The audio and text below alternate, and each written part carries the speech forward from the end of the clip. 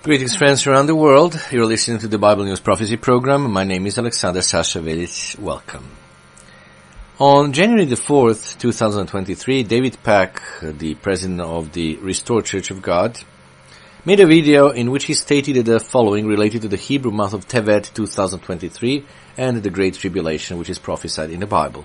Quote, "The day of the Lord is perfectly Christ's day, the day he became our Savior. The 21st of this month, Tevet, which is next Sabbath, 10 days away, not quite 10, the 21st begins the Great Tribulation." End of the quote.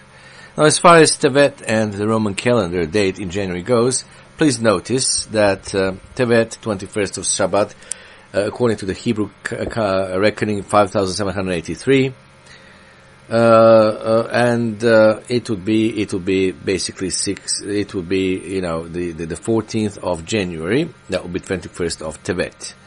That's the relations between, of course, there is difference between the Hebrew calendar and the Roman calendar that is commonly in use among all of us. In any case, in other words, David Pack actually is falsely asserting that the Great Tribulation begins on January 14th, 2023, or since he said not quite 10, perhaps after sunset of the 13th of January 2023.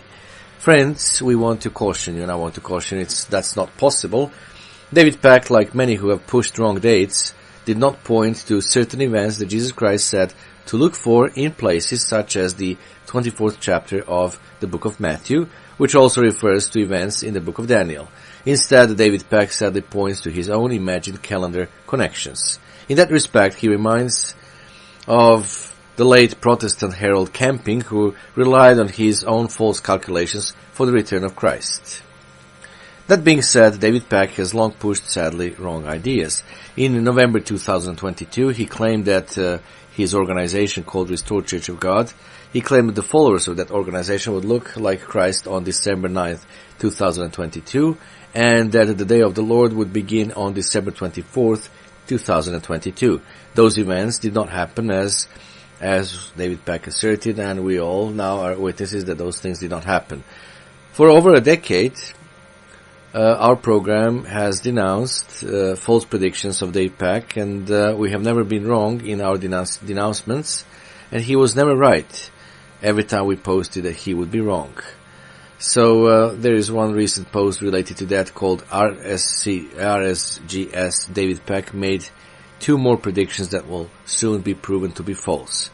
Back in 2016, sadly, David Pack took a stand against a teaching of Herbert Armstrong with his sermon on 135 days of Daniel, and this is what David Pack posted on the website of his organization, Restored Church of God, and I'm going to quote it now from there.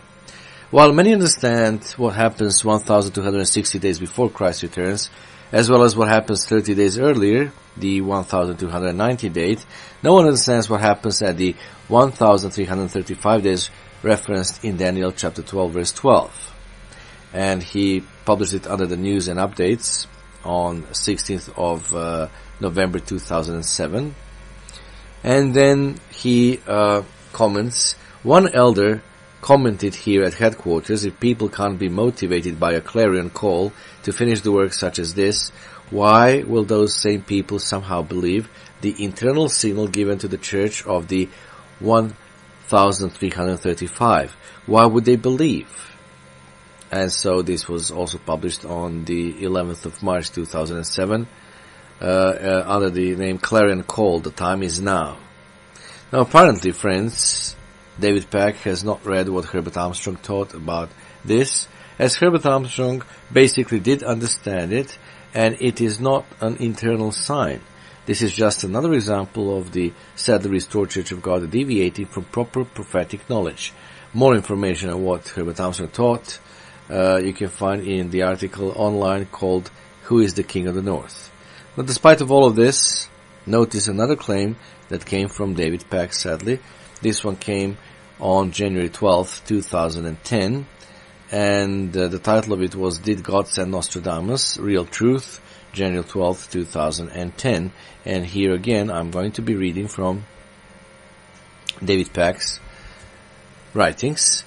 Those who believed that statement from David Peck are being severely misled.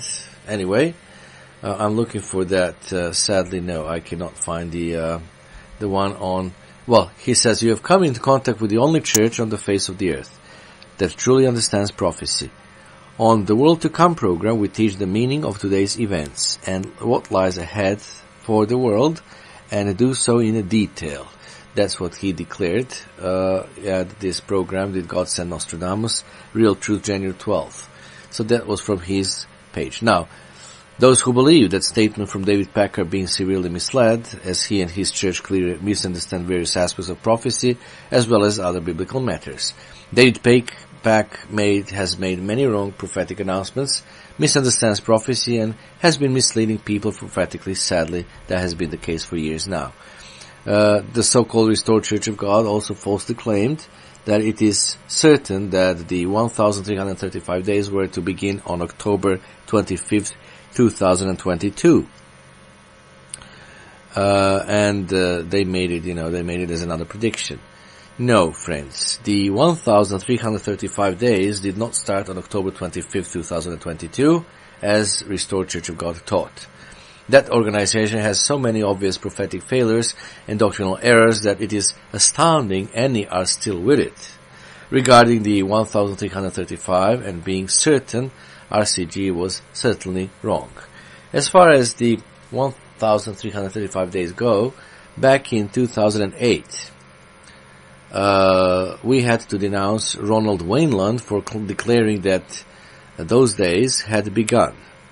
In 2009, again, our Bible News Prophecy program, we had to denounce the now late James Malm for his false claim about the start of the 1,335 days of Daniel 12. And those are the articles that we had to announce. They are all online. As far as Ronald Wayneland is concerned, there is concerns about Ronald Wayneland Church of God preparing for the kingdom of God. And as far as James Malm is concerned, is shining light, error-ridden James Malm not doing an Elijah work, which he claimed to be that he was doing. Now, also we have in an article, Who is the King of the North, and the Peace Deal of Daniel 9:27, we have some more details on the 1,335 days, and you can find it right there. Now, as far as the start of the Great Tribulation goes, we also had to denounce Ron Wayneland for making the claim in 2008, as well as the late James Malm, who pointed to almost every year since 2008. Now, the biblical reality is that necessary events that Jesus Christ and the prophet Daniel mentioned that will allow for that to have happened. Now, for some scripture proof, let's please look the account of Matthew 24. Matthew 24, verse 4, And Jesus answered and said to them, Take heed that no one deceives you, for many will come in my name, saying, I am Christ, and will deceive many. And you will hear of wars and rumors of wars. See that you are not troubled, for all these things must come to pass, but the end is not yet. For nation will rise against nation, and kingdom against kingdom, and there will be famines, pestilences, and earthquakes in various places. All these are the beginning of sorrows. Then they will deliver you up to the tribulation, and kill you, and you will be hated by all nations for my name's sake. And then many will be offended, will betray one another, and will hate one another. Then many false prophets will rise up and deceive many. And because lawlessness will abound, the love of many will grow cold. But he who endures to the end shall be saved. And then the famous verse 14 that I think many of you know by heart. And this gospel of the kingdom will be preached in all the world as a witness to all the nations, and then the end will come. Therefore, when you see the abomination of desolation spoken of by Daniel the prophet standing in the holy place, whoever reads let him understand, then let those who are in Judea flee to the mountains. So this is a section from Matthew 24 verse 4 through 16. So friends, there is no possibility that the Great Tribulation can happen in 2023, and those who rely on the Bible have realized this. It is only those who overlook Scripture and rely on their own views and false traditions who make the mistake of thinking that the Great Tribulation can or could happen in 2023. Now, why do I state this? Well, Jesus pointed to Daniel. Thus, one reason that the Great Tribulation will not begin yet is that one knows as the final king of the north in Daniel 11 needs to rise up. The Bible shows that the coming king of the north will make a deal of some sort with one called the king of the south just before the appointed time of the end. Daniel 11 verse 27, both these kings' hearts shall be bent on evil, and they shall speak lies at the same table, but it shall not prosper, for the end will still be at the appointed time. Daniel chapter 11 tells much about the end times, and it involves both a king of the south and a king of the north. And while there was a president of the south and a president of the north in the Union for the Mediterranean, you can see our article deal leading to Psalm 83. These individuals have not held the type of power nor prerogatives of the prophesied king of the north and the king of the south. Nor will the current head of the post-Lisbon European Union likely be the final king of the north, as she does not seem to fit that description.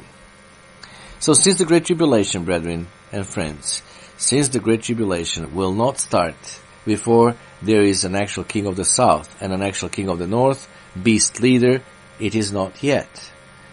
The Bible also shows that a prince will apparently confirm a peace deal with Israel, Daniel 9:26, and the people of the prince who is to come shall destroy the city and the sanctuary, the end of it shall be with a flood. Verse 27, and then he shall confirm a covenant with many for 1 week, but in the middle of the week he shall bring an end to sacrifice and offering. And on the wing of abominations shall be one who makes desolate, even until the consummation which is determined is poured out on the desolate. Now there are several reasons that this prince is referring to the leader of the developing European empire, and we're not going to go into details here. One is that it was the people of the Roman Empire of the first century that fulfilled the portion of Daniel 9:27 as they destroyed the city of Jerusalem in 70 AD. The European Union includes much of the land and peoples that were part of the ancient Roman Empire. And it is the prince coming from the people, those people, that verse 27 is referring to. And thus the prophecy tells us that a lower level European leader will officially start to rise up about 3.5 years before the Great Tribulation. And yes, according to Jesus, some tribulation does happen prior to the start of the Great Tribulation. Another is the fact that the beast of the sea, Revelation 13:1, fits with the beasts from the Great Sea of Daniel 7:2, and that is the Mediterranean Sea according to the Old Testament. Hence, this is an empire like the old Roman one, and for more details we have an online article entitled Europa, the Beast and the Book of Revelation. The portion of scripture in Daniel seems to be discussing some type of peace deal that the Europeans will either propose or at least one from Europe will endorse. Such a deal did not exist as of late 2022, or at least was not publicly confirmed by the prince by then. The deal will be broken 3.5 years later, as it says in Daniel 9:27 and Daniel 11 verse 31. Furthermore, there must be a beast who was given power through the reorganization of Revelation 17 verse 12 and 13, and that is not about to happen this month, dear friends. Also, the 11th chapter of the book of Daniel lays out certain persecutions and steps that have not yet started and cannot possibly be completed by the 14th of January. Some may wish to see what in the past Herbert Armstrong mentioned when it comes to the Great Tribulation. Here's a quote from Herbert Armstrong. The abomination that makes desolation set up. What is this abomination? This refers to Daniel 11:31 and Matthew 24:14. From this time, Daniel 12:11, to Christ's coming will be 1,290 days. Now verse 12, blessed is he that waits and comes to 1,335 days. Never before have we understood these periods of 1260, 1290, and 1335. But it seems evident now a blessing is pronounced on us, God's church, who wait and endure until the 1,335 days, approximately those days prior to Christ's coming. We shall then be warned and ready to be taken to a place of refuge and safety from the Great Tribulation. 45 days later, the beast's armies will surround Jerusalem. 30 days later, the Great Tribulation will probably start with a nuclear attack on London and Britain, and possibly the same day or immediately after on the United States and Canadian cities. The Great Tribulation we shall fully then realized is the time of Jacob's trouble, spoken of in Jeremiah 30 verse 7. And Jacob's name was named on Joseph's son Ephraim and Manasseh in Genesis 48:16. At that time, a third of the people in our nations will die or shall have died by famine and disease epidemics. Another third will die of the war-arched city being destroyed, Ezekiel 6:6. And the remaining third will be carried out to the land of our enemies as slaves, Ezekiel 5 and verse 12. Now this was from Herbert Armstrong's writing, The Time We Are In Now.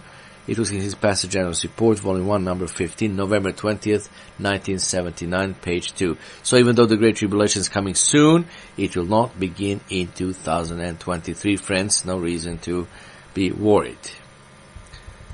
For more information, you can go to our site, www.biblenewsprophecy.net. Until next time, thank you for your attention and goodbye, friends.